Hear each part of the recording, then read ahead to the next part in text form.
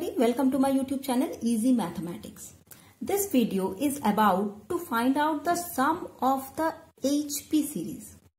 If any given HP harmonic progression is there, then its term if we add, then what should be the summation of these all terms that is represented by Sn. So that Sn we are going to find out. Usually the sum of HP is very much uncommon. In my previous video of HP, I just shown you what is the term of its summation. But how this term will come, that I will not discuss over there. So for that I am making the separate video. So in this video we are going to find out that if a harmonic progression is given, then its summation, its terms if we add, then its summation how we will find out. So for that let us consider a HP. Here this one 1 by A plus D, 1 divided by A plus 2D. This one is an HP. Here D is greater than 0. Now our requirement is this Sn. So Sn is equals to 1 by A plus 1 by A plus D in this way. Now that one we can, that means here the Tn term we can express in this Fx is equals to 1 by X. That we come to know from our previous video where I just explained how any AP, GP or HP can be represent in a geometrical form or in a functional way. So if we can represent any HP series in this form, this exponential function form Fx is equals to 1 by X, then corresponding to that we can plot this function. Just let me tell you that 1 by X we will find out from here. It is Tn means we know it is 1 upon A plus n minus 1 into D. And corresponding to that one, if we substitute X, that where X varies from A to A plus n minus 1 into D, then we can write here this one where X varies from A to A plus n minus 1 into D. And if we plot this one in the graph paper, then we will find out corresponding to A, our value is 1 by A. Corresponding to A plus D, our value is 1 by A plus D. Corresponding to A plus 2D, our value is 1 by A plus 2D. So in this way, if we plot this entire graph, then our target is here to find out the summation of this. Means if we take the entire area below this curve, then this area is the entire summation of the series.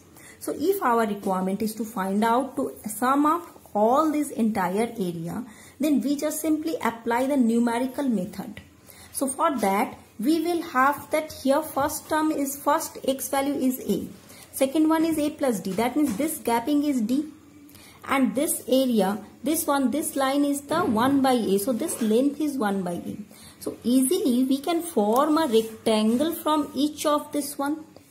Correspondingly with length 1 by A and width D. Each rectangle here for the first rectangle the length is 1 by A and width we can say D. For the second rectangle the length is 1 by D and the width is D. Accordingly we can create another rectangle, and similarly for the rest.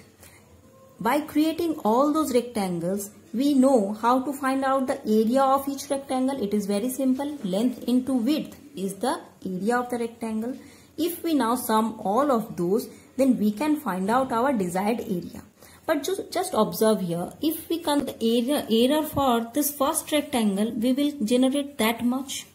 For the second rectangle, that much. So that is a very bigger error. Just to minimize this error, what we can do, if we just take the point here 1, that is D by 2 from A, if we just go leftward D by 2 and here it is D by 2.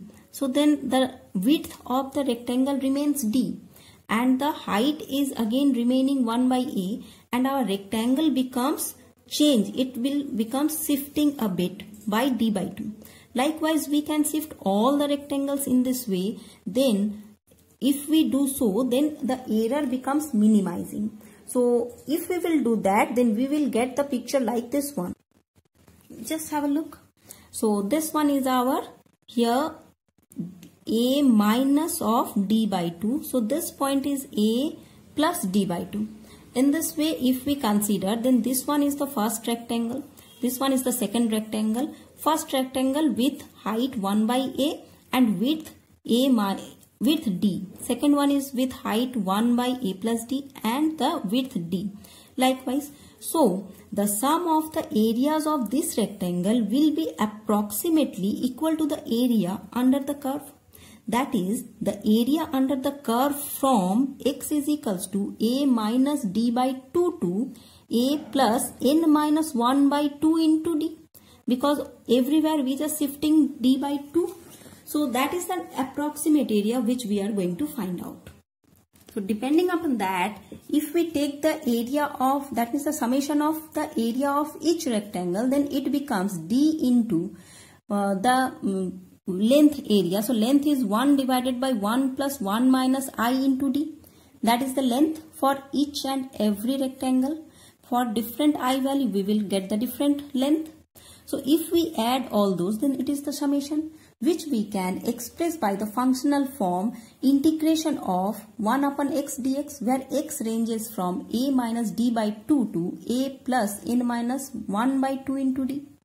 Now, if we just we just do this integration, then what we will find out? Here we take d common because d is independent of n. Now that one is approximately equals to this part. So this is the entire summation part is your Sn except d. The summation part is your Sn. That is our required value of Sn. So that one is approximately equals to 1 upon d. We just take this d here. So 1 upon d. Then integration of this one. So here the integration of 1 upon x is log x. And it is ranges from a minus d by 2 to a plus n minus 1 by 2 into d. If we substitute these two values, then we will find out log of a plus n minus 1 by 2 into d divided by a minus d by 2.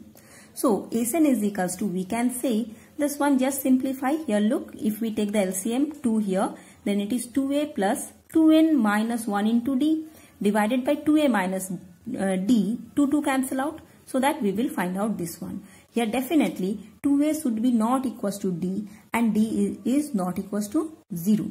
Because if d is equals to 0, then it is undefined, and if 2a is equals to d, then also it is undefined. So in this way, the formula is giving a good approximation to the given sum. In this way, we can find out the summation of Sn of a harmonic progression. I hope you like this video because this is little bit uncommon. So enjoy the video and have a nice day. Thank you all.